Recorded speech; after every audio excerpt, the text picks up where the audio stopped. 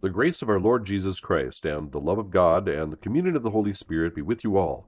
This is Father John Zuhlsdorf and another podcast.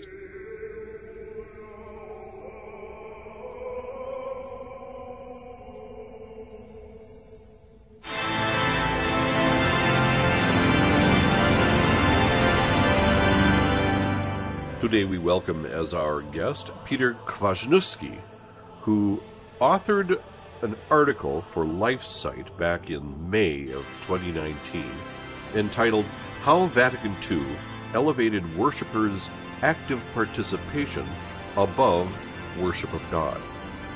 We'll hear this article and I'll rant for a while.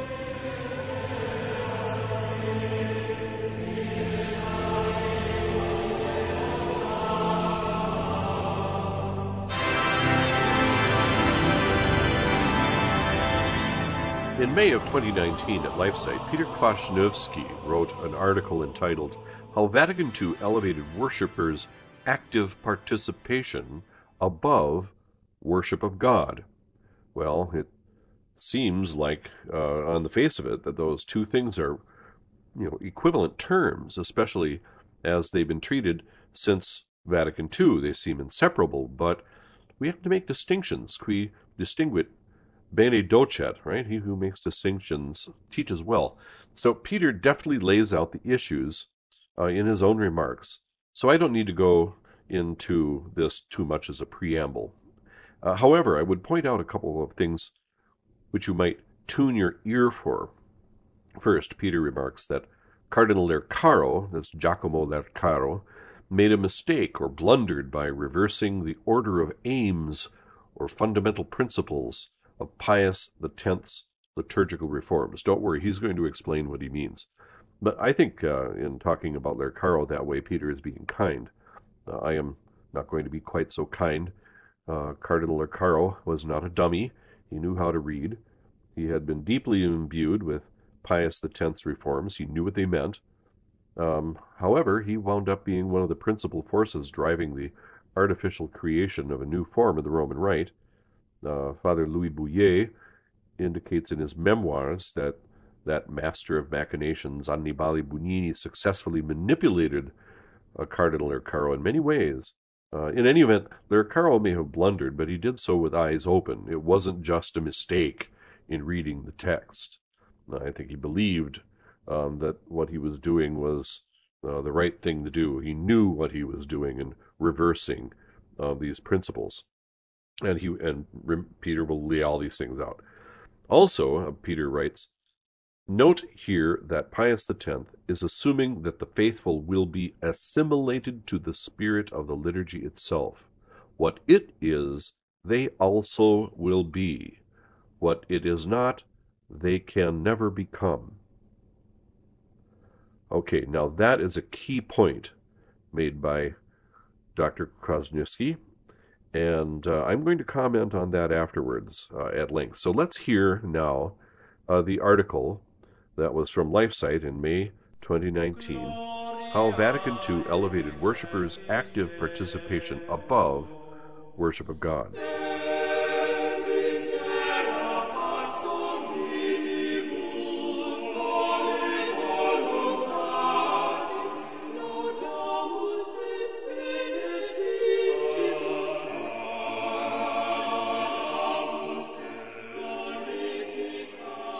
Historian Yves Chiron, in his best-selling biography of Annibale Bugnini, notes the rising popularity of a phrase, today more likely to elicit the rolling of eyes, that was bandied about in the 1950s and 1960s.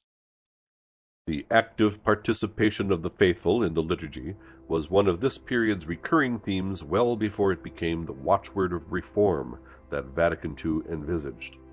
In September 1953, Cardinal Lercaro, Archbishop of Bologna, made it the theme of his keynote address at the International Meeting for Liturgical Studies at Lugano, Italy. Active participation, the fundamental principle of Pius X's pastoral and liturgical reform. 2 years later, he published a diocesan liturgical directory for Bologna with this meaningful title, A Messa Figlioli, Direttorio Liturgico per la partecipazione attiva dei fedeli alla Santa Messa letta. To Mass, my children, liturgical directory for the active participation of the faithful at Low Mass. This directory is circulated widely. As an author myself, I am often struck by the discrepancies between positions attributed to authors and the actual positions held by the same authors upon a closer look.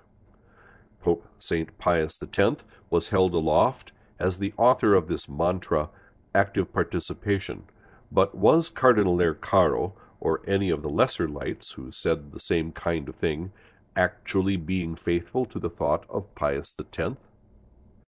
In the motu proprio tra le sollecitudini of 1903, Pope Pius X called for a reform to sacred music, not in order to bring it up to date, aggiornamento, but precisely to move it away from the fashions of the day, Italian operatic-style church music, which was very au courant, and back to a healthy condition characterized by music truly suited for the liturgy, which he identified as Gregorian chant, and music inspired by and compatible with it, such as Renaissance polyphony.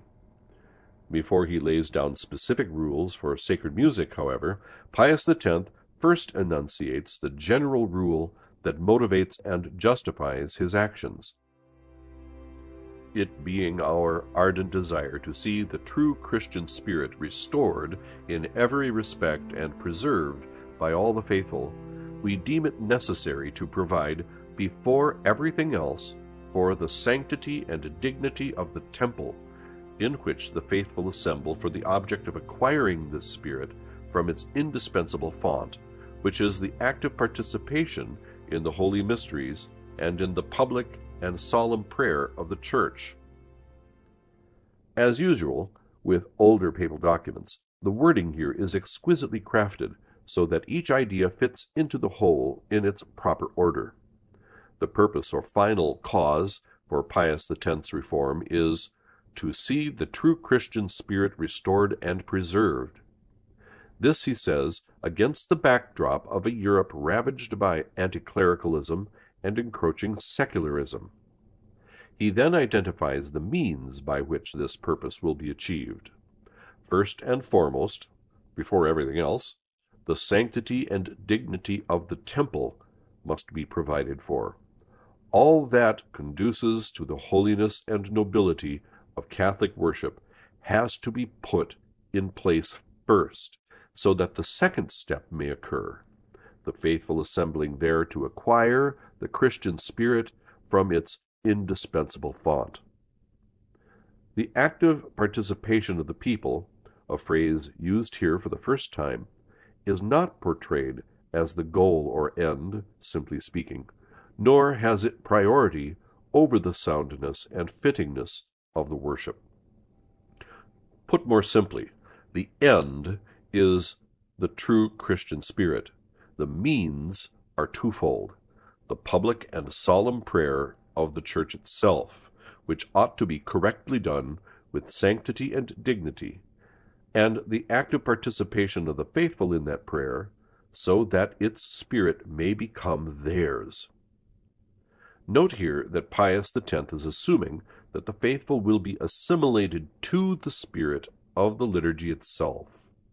What it is, they also will be. What it is not, they can never become.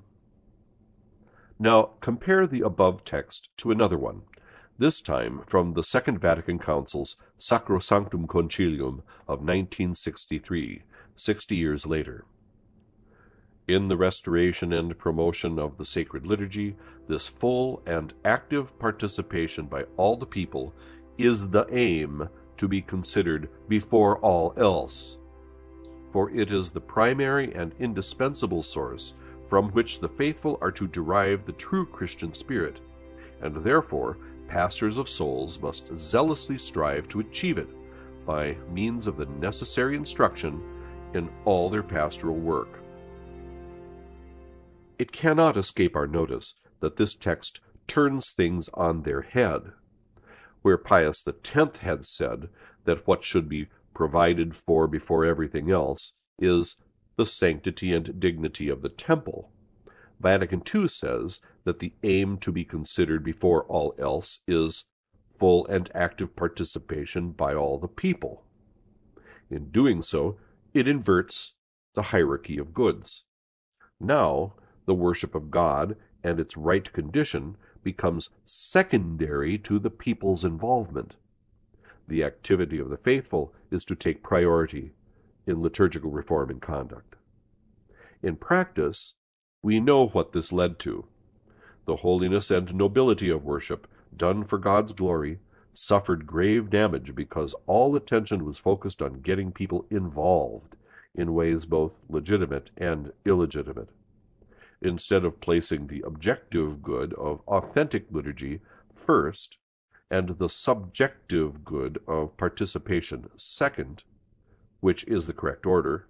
Vatican II implies that the subjective good takes precedence and should even determine the content of the objective good. It is interesting to note as well that whereas Pius X speaks in this connection of holy mysteries and solemn public prayer, Vatican II simply speaks of the sacred liturgy. Of course, the phrase is not incorrect, but one sees a lessening of the note of majesty and mystery. So while superficially it may seem that the two documents are saying the same thing, a closer look shows that they diverge on a point of no small importance. Cardinal Lercaro blundered, therefore, in asserting that active participation is the fundamental principle of Pius X's pastoral and liturgical reform.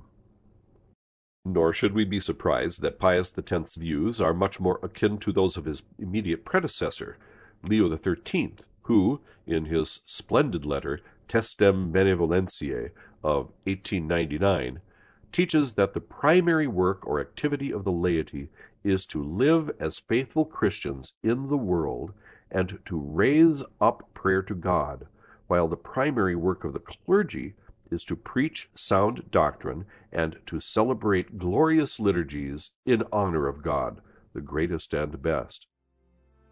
The Scriptures teach us that it is the duty of all to be solicitous for the salvation of one's neighbor, according to the power and position of each.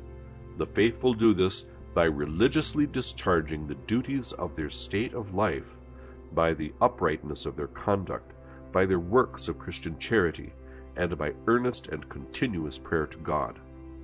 On the other hand, those who belong to the clergy should do this by an enlightened fulfillment of their preaching ministry, by the pomp and splendor of ceremonies, and especially by setting forth that sound form of doctrine which St. Paul inculcated upon Titus and Timothy. The Church will be better off when we have a lot more of that sound form of doctrine and pomp and splendor of ceremonies, so that before everything else, the sanctity and dignity of the temple may be duly provided for, and in this way the faithful may come to participate most fruitfully in the holy mysteries.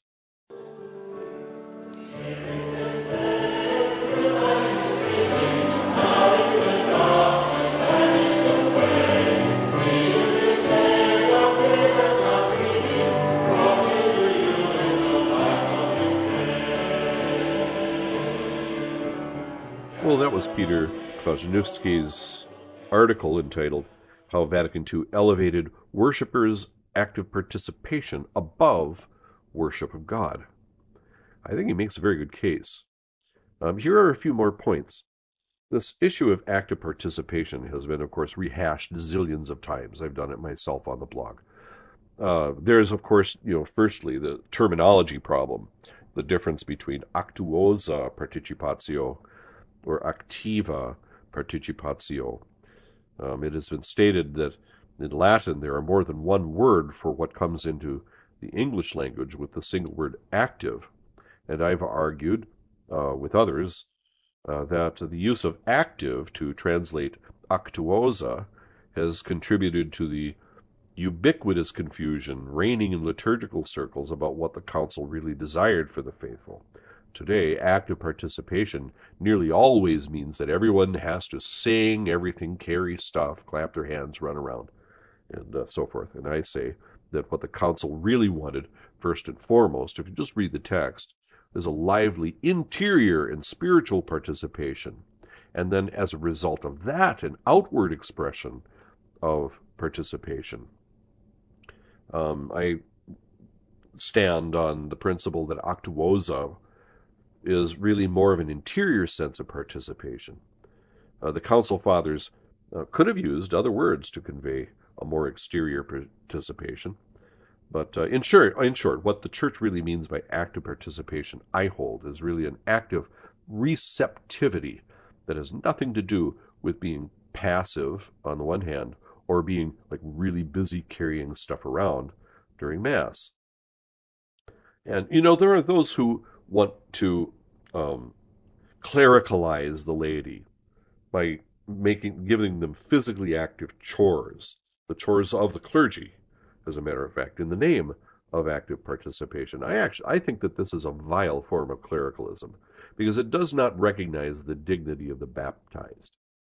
It's almost as if these priests are saying, in order for you to participate actively, I, the priest, will let you do the things that I do. Well, that's terrible. It does not recognize the dignity of the baptized. They have their own role. And I think that also is echoed, or maybe rather than echoed, better explained, in a document that came out at the very apex of the 20th century liturgical movement at the end of the reign of Pius XII. Remember, before very long after this, John the 23rd is going to call this council, and the first document that comes out from the council is going to be about liturgy, right? So what is going on, just before that happens, is very important. Well, the Sacred Congregation of Rites issued a document called De Musicam Sacram, and in it says that active participation, and it uses the Latin term actuosa participatio, active participation is perfect when sacramental participation is included. In this way, the document says, the people receive the Holy Eucharist not only by spiritual desire but also sacramentally, and thus obtain greater benefit from this most holy sacrament. And it cites the Council of Trent and Mediator Dei and so forth. What this means is that true active participation, what is described in this document as actuosa participatio, which is perfect, takes place when the baptized person receives the Eucharist in the state of grace. That's what that sacramental participation, not just by spiritual desire, but also sacramentally. You see, that's what that's driving at. True active participation begins with your baptismal character. That baptismal character makes it possible for you to receive what the Lord wants to give you. True active participation is characterized by an act of will founded on your baptismal character, by which you knowingly and lovingly embrace what is occurring according to your role in the liturgy. And of course, that's different for priests than it is for lay people. But the principle is the same. We still have to do the same thing. The active receptivity, that knowing and willing embrace of the sacred action, can then lead to outward expression in the appropriate way and at the appropriate moment. So what happens is that interiorly you are disposed to receive. You make an act of love. You make an act of will, which comes from also knowledge. You have to know what you're doing, and you have to will it. You have to reach out with your will and your mind and your heart and embrace it. And then what happens is that when you're in the state of grace, then you get up and then you physically process forward in that procession toward, please God, the communion rail. Then where, again, you kneel down, another act. You're not just still standing in a line, But then it's another physical action of kneeling down and then receiving, actively receiving is active receptivity, receiving the Eucharist. So it starts with a foundation of a baptismal character, then is with knowledge about what the church teaches, and then willing to embrace it, and then desiring and loving it, and being in the state of grace, then receiving Holy Communion actively with that interior activity. It's interior active receptivity. You see, that moment then of communion is the most perfect form of active participation, and everything else takes, second place to that. So that's what happens in different times of Mass too. For example, let's think about the proclamation of the gospel. Holy Church wants you to be actively receptive to everything that Christ is trying to give you in the proclamation of the gospel. Remember, the proclamation of the gospel in all the readings is a sacrificial act being raised back up to God, by then through which we receive from the high priest ineffable things. Well, when the gospel is proclaimed, you are not asked to read it aloud together with the priest. You are asked to listen to it. At the offertory, there's a procession of gifts up to the altar. Well, this is where you join your own aspirations and desires and petitions and everything that you are to those gifts that are going to be offered. But not everyone in the church is asked to rush up to the altar unless the priest is, an idiot. Everyone is called upon by the priest, who is acting as the head of the assembly, the head of the body of Christ gathered there. He's alter Christus. He asks you then to unite your offerings and spiritual sacrifices to his, and you do that interiorly with an act of will, not by physically going up and grabbing hold of the chalice with him. There's nothing passive about listening carefully, either to the readings or to the music or to the prayers of Holy Mass. As a matter of fact, listening with your mind and your will engaged is very difficult.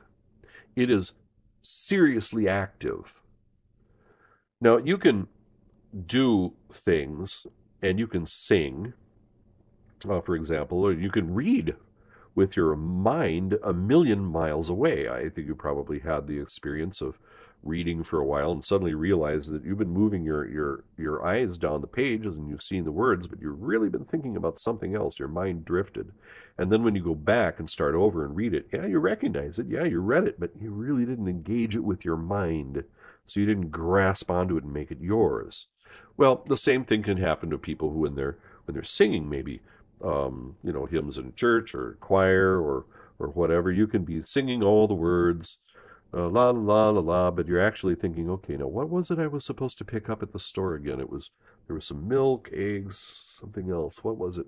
In the meantime, the music is going on, and come to the final chords, and well, if someone were looking at you, they saw you singing, maybe looking at the hymnal and following along, but inside you were somewhere else.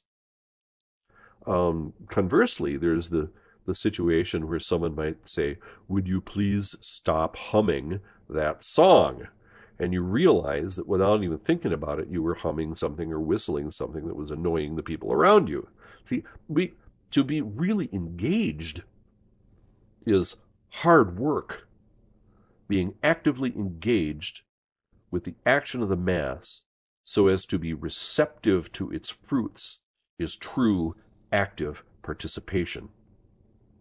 And once that takes place, then there can be an outward and physical participation at the proper times. For example, when it's time for the people to make a response, or it's more than just saying something. When you are actively receiving what Christ wants to give you during Mass through your inward participation, then those responses are your voice, Christ's voice acting, sounding off in your voice, founded on your baptismal character, when you respond in that kind of participation, Christ is making your voice his own. So, and this baptism thing, this is very important. A Muslim, for example, Muslim who comes into a Catholic church can carry stuff around and clap and sing and do handstands or, for whatever it's worth, but he does not receive any of the graces that the baptized deaf woman in her wheelchair receives when she is truly there in heart, mind, and soul. She might not be able to see everything or hear everything perfectly or carry something around, but she's really there in her heart, mind, and soul. That's an active participation that a lot of other people will never attain. So, to repeat, the perfect form of active participation is the active receptivity of the communicant in the state of grace at the moment of receiving the Eucharist. That's the perfect storm of baptismal character, heart, mind, and will, and outward physical participation in the form of the procession going forward, kneeling down and receiving. Now, all of this has implications for everything which is chosen for the Church's sacred rites and worship. Proper understanding of active participation as active receptivity is going to have an impact on our choice of music, where we put our choir, how processions are organized, how the readings are handled, the selection of vestments, the organization of the elements of the sanctuary. Nearly anything that you can think about Holy Mass is going to be impacted by this point. And that's that point, of course, that Peter wrote about, and I'll quote it again. Note here that Pius X is assuming that the faithful will be assimilated to the spirit of the liturgy itself. What it is, they also will be. What it is not, they can never become. That's a key point. This is at the heart of my watchword. We are our rights. That principle, which you've heard a million times, lex orandi, lex credendi, is commonly known, but I am not at all convinced that it is well understood, at least by clergy. They may mouth it, lex orandi, lex credendi, but do they really do anything then to change the way they're doing things, the sacred liturgical worship? Here's the point. There is a reciprocal relationship between how we worship and what we believe. If you change our rites, you will eventually change the belief of the people who participate in them. Conversely, if your beliefs change, you're going to change your rites. This is a simultaneous thing. It's going on contemporaneously, and it is inexorable. It will happen. So consider the hydrogen bomb effect of imposing suddenly a new rite of Mass, artificially cobbled together by experts on desks, instead of organically growing slowly out of the experience of the faithful, which has prayers from which certain concepts were systematically stripped out. For example, guilt for sin, expiation, judgment, all those kind of negative things were systematically edited out of the proper prayers in the Novus Ordo. Now remember, if you change the rites and prayers, you change the belief of the people. Today, belief in the Eucharist is at an all-time low, and we know the reasons why. Look at how funerals are celebrated, as like the late extraordinary ordinary Bishop Morlino used to say, they're celebrated like mini canonizations, right? It's all white. They are celebrations of life. It's all positive and so forth. But remember that for decades we heard during the consecration of the precious blood the words "for you and for all," rather than the correct from the Latin "pro multis," "for you and for many," or better, "the many." Even at the consecration, that bad translation made it sound like everyone goes to heaven. Our rites made it seem, with all the white in the funerals and then those words, and over decades and decades, our rites made it seem like the church was saying that everyone goes to heaven. So today, that's what people think. And if that's the case, then who cares what the Eucharist is? So, we are our rites. Our Catholic identity is entirely wrapped up with how we celebrate our sacred liturgical worship. If we don't revitalize our worship, then our identity will remain enervated, vacated, lobotomized. And it'll get worse. And if that's so, if we don't really know who we are, see, if our identity is, winds up that way through that lex orandi, lex credendi thing, if we're going to wind up not having any idea who we are. In fact, that's what the research says. And if we don't know that, then consequences for us as Catholics are dire. Now, consider this from the categories of ad intra and ad extra, the effect of all of this inside the church and then outside the church. Remember, there's this constant interplay between the church and the world, the larger world, going on simultaneously. An enculturation thing. What we do as a church has effects inside, and then it affects the outside world. So if we don't know who we are, and we can't explain what we believe, and then live accordingly, especially, living accordingly, especially by displaying what we believe in our rites, displaying in our rites our deep conviction, and simultaneously having then our conviction deepened by those rites. If we don't know who we are, then why should anyone listen to what we have to offer? Well, thank you for listening and your patience. Please pray for me as I will for you. This is Father John Zuhlsdorf.